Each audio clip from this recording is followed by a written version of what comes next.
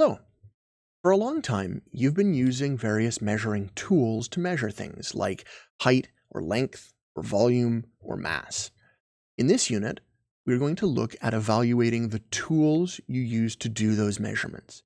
We're not as much interested in measuring things as we are interested in evaluating if the tool itself is a good choice.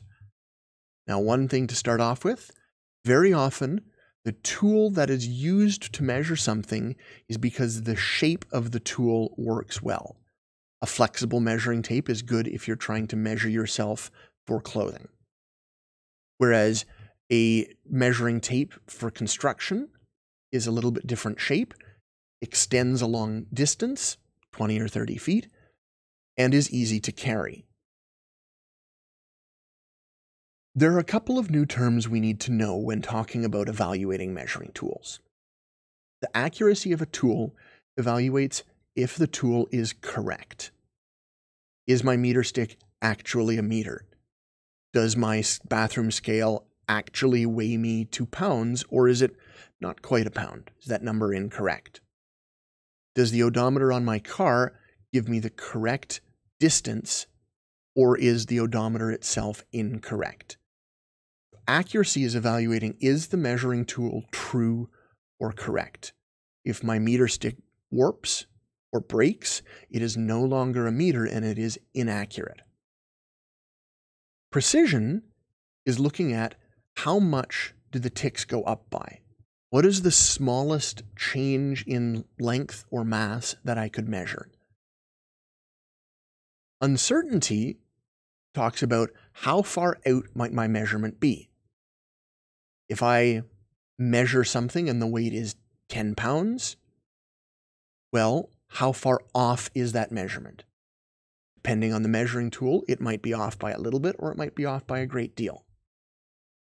The tolerance is used when we are constructing something or building something. The precision and uncertainty of our measuring tools and whatever measuring or construction technique or building technique we use will give us a range of values. So when I'm building something, for example, shelves, it can't be too big or too small. That tolerance gives us the range of acceptable values for something. Let's look at a couple of examples here. This is a digital speedometer. In this case, you can see that it is measuring 55 miles an hour. If I were to speed up a little bit, just a little bit, the next increment would say probably 56 miles per hour. There are no decimal places here. This only measures to the nearest mile an hour, which would be the precision of this tool.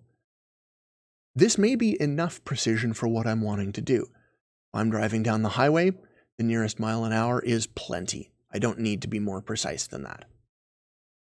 Here's another example from a car. This odometer is measuring to the nearest mile.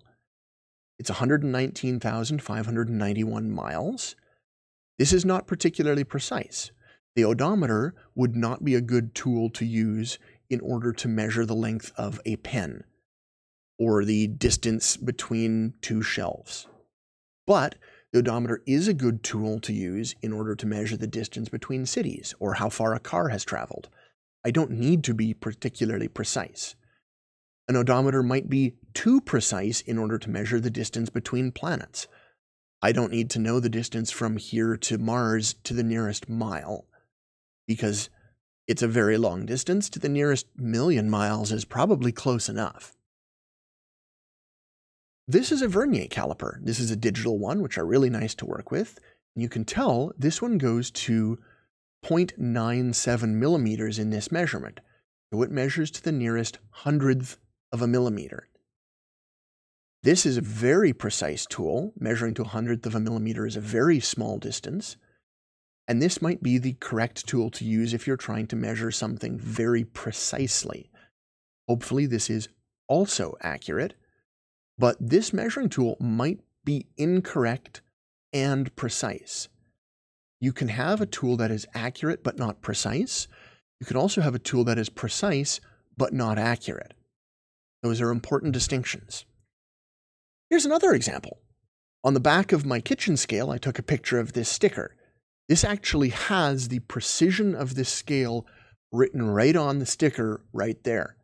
So using this kitchen scale, I can measure to the nearest 1 gram or the nearest 0.05 ounces. So I can measure out 105 grams of flour in order to make pasta, and this is a great choice for that. However, if I'm trying to measure, say, 1/100th of a gram to make paint and mix colors correctly, for example, this would not be the correct scale for that. This is a great scale for the kitchen. This is not a good scale for a chemistry classroom. We're going to take a look at accuracy, precision, uncertainty, and tolerance in the next couple of videos. I hope you stay tuned. Have a great day.